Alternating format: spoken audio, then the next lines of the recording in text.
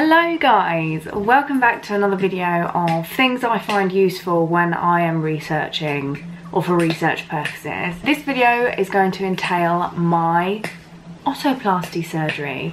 I'm going to be talking about it in today's video, so I don't know, maybe this will reach somebody that is researching it. Maybe you're about to undergo it yourself and you want to know a little bit more about the procedure and what to expect. Then this video is for you. Maybe you're just curious, in which case this video is also for you. So let me start with surgery date, when I got it done. I got my surgery done on the 16th of June 2021.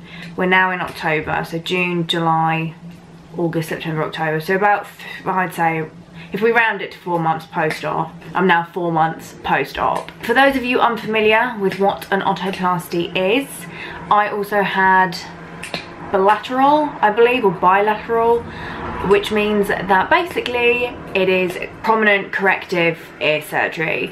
So in layman's terms, if your ears stick out, they remove the cartilage, they cut it, and then basically pin them back, in layman's terms. So that's what I had done on the 16th of June 2021. You might be thinking, why would anybody want to do that? Well, it's quite simple. Insecurities. I've had protruding ears ever since I was a kid. Very often people's ears are like this, sort of glued to the side of their head, and in my case they were just like this. I'll obviously throw up before and after pictures so you can see them yourself, and it's such a difficult thing to try and, well, actually no, it isn't difficult at all. If you want to try and see what it would look like on yourself, just get your ears and flip them out, hold them out, and then see if you like it. I don't know. Ever since I was a kid, I always knew that it was something I was going to have done.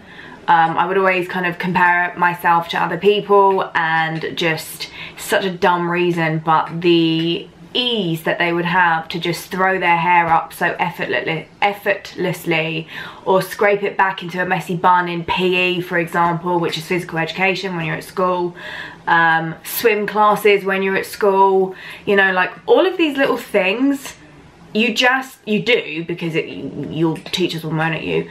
But it was such a, I don't know the right word for it, it was just made me uncomfortable, you know, because I had a physical attribute I didn't like. There was something physically on me that I did not like, and I had to see it every day, and oh my god, that makes me sound like a brat, so apologies. Usual disclaimers: not encouraging anyone to do anything they don't want to do. I'm encouraging you to do what you want to do, and if this is something you want to do, then here is the advice and my experience. Even in previous videos, I would rarely wear my hair up, and if I did, I would always be pulling these bits out of my hair to cover my ears. So funnily enough, that made making hair content quite difficult, actually. And if you have been there yourself, then I won't need to explain my reasonings as to why I wanted to get them done, because you can relate to it right off the bat. I remember all of these videos that I would watch whenever I was researching it. You know, it was a case of basically putting your hair up sucks. The day of surgery, what to expect day of surgery. Number one, cost. Didn't actually pay too much. You shop around a bit. I would seriously encourage you to shop around, get some quotes. Obviously meet with some surgeons, etc, etc, but mine actually ended up costing me about £2,100, I think, 2,140 or 2,114, something within there, prox 2,1. And I really liked my surgeon, he was really cool. And essentially you go in, I went in my normal clothes. They tell you that you can either take it off, but you're gonna have a medical gown on anyway. I didn't have to wear any compression socks, because I know some people in their vlogs that I was watching, they had to put on compression socks and things like that. So I went under, was it local or general? I'll clarify, the less intense one, where you're awake throughout the entire procedure.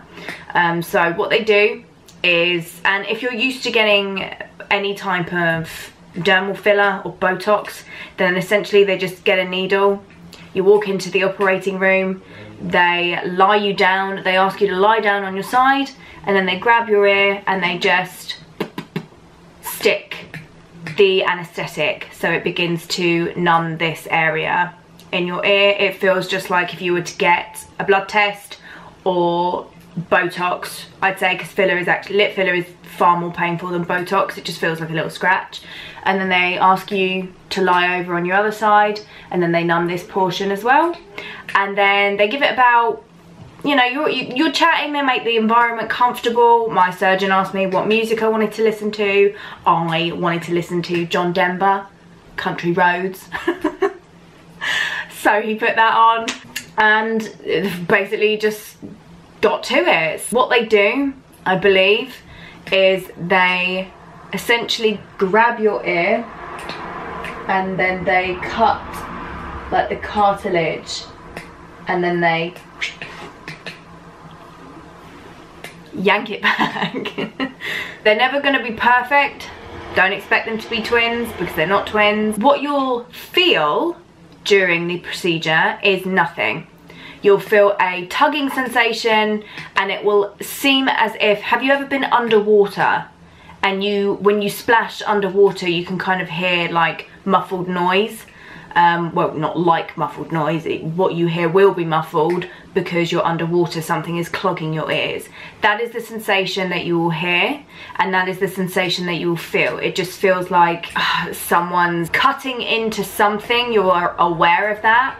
But in terms of pain, you will feel no pain during the actual procedure. I can categorically say it was painless. Surgery overall, I'd say the prep, overall I believe I was in there for about maybe an hour and 20 minutes, but the actual surgery itself is very quick. It was maybe, I want to say 30 minutes, maybe even less, of my surgeon actually correcting my ears. And then basically what they do is they wrap you up well and good. And the advice that they give is that you now just need to shush. You need to be quiet, you need to be still, relaxed, zero stress. You can't be immediately like swinging your hair around and being quite animated. I'm quite animated when I speak anyway.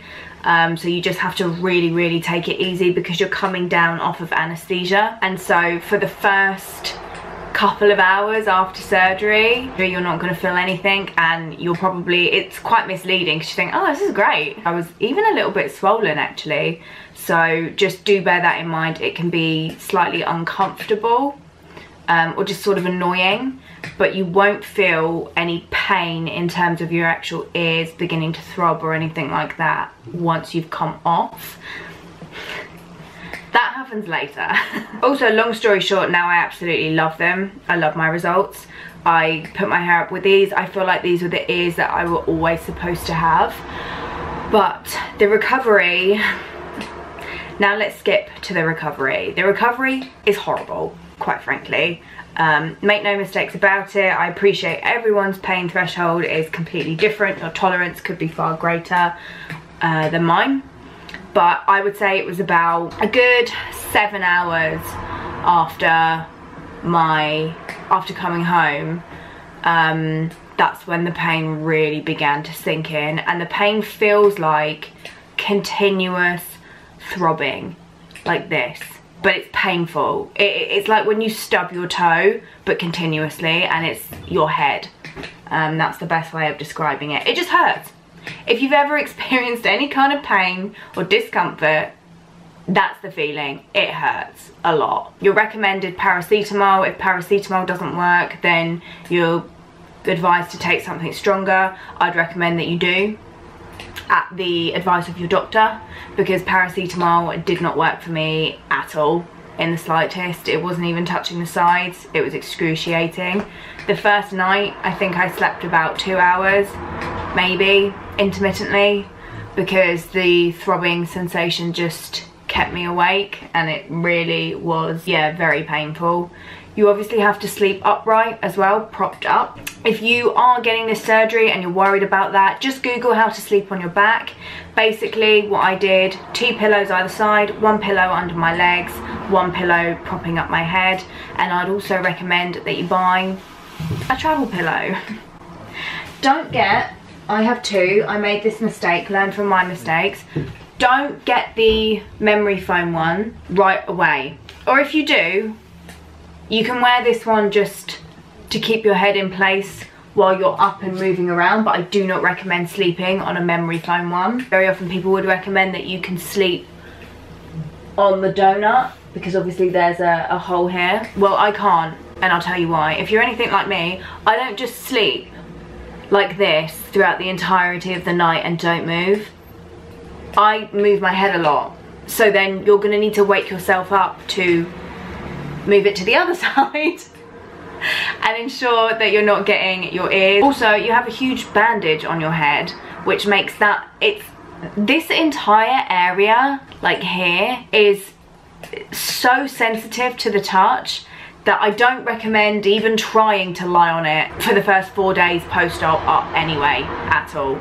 So if you're going to buy one of these, which I suggest you do, but I mean, you can try it, whatever, I'm not your mother, obviously, but I literally had it propped up, so when I was sleeping upright, I was like this. And sleeping sucks. Make no mistake about it, I'm not gonna lie. Like, unless you can take something to knock you out, sleeping is truly the worst part. Pain begins to subside and you can shower. I was recommended, I believe it was like 48 hours. It was around the 4-day mark, I began to return back to normal. I felt like myself, the pain was really subsiding and I felt amazing. Oh my god, I felt so good. I had all of this energy just out of nowhere. And I was then able to kind of sleep more so, rather than straight upright, it was more so I could position my head like this and then like this. But I still would not be able to sleep like this because it just moves around. It doesn't stay in one spot. So sleeping is going to be tough. You're just going to have to do it. You're going to have to make the sacrifice and try and do it on your back. Benefit of that, I woke up with no wrinkles around my eyes. So if you're like prone to getting smushed skin whenever you sleep on your side, you're welcome. But no, sleeping was an absolute nightmare for the first 4 days and thereafter as well. You know, it was like a week post-op. You go in for your follow-up, they can then take the dressing off a week post-op. You'll still have your sutures in. That's then, for me at least, the next week. So it was 1 week post-op and then 2 weeks post-op I had to have my sutures out. Important to note that even after the headdress comes off, your ears are still incredibly swollen and tender. They're bruised, they're battered, they're just grumpy. What I now recommend after you've had the head wrap off, because they, you know, you're gonna need to have your ears in something to protect them, are these. I bought a whole pack of these. I don't recommend getting any compression garments because your ears are still kind of throbby and tender and sore to the touch anyway. And these are just, oh, they're so amazing. I love these so much. Literally just wrap your head round, boom, go to bed. They're the best. I love them. You can wash them as well. They're really comfortable to sleep in. In summary, the pain was a really unpleasant experience. It was horrible. I hated every minute of it, and I was entirely miserable throughout the entire duration. And then wait it out for 4 days and you'll be fine, basically, and you'll love it. There's no way, if your expectations have been managed and you don't think that they're gonna be like so far back that you can't even see them, then I guarantee you will really love the results and appreciate them for what they are. And even now, 4 months out, you're still gonna have a little bit of tenderness, a little bit of bruising. You just are, like, your ears have gone through trauma. There's been trauma inflicted to that area. With every surgery, there are always risks and complications involved, which your nurse and surgeon will explain to you on the day, and then once again thereafter.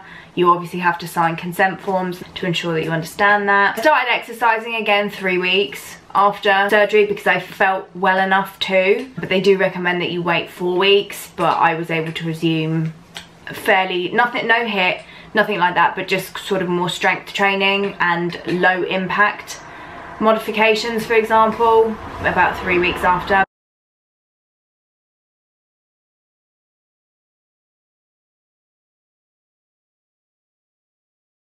I hope you found this video useful, informative, or if you're just maybe a little bit nosy, then I hope you enjoyed it. If there's anything that you think I might have missed that I didn't cover in this video, then please just leave it as a question in the comments below and I will endeavour to answer you ASAP. But in the meantime, you guys, have a lovely day and I will see you in my next video. Bye!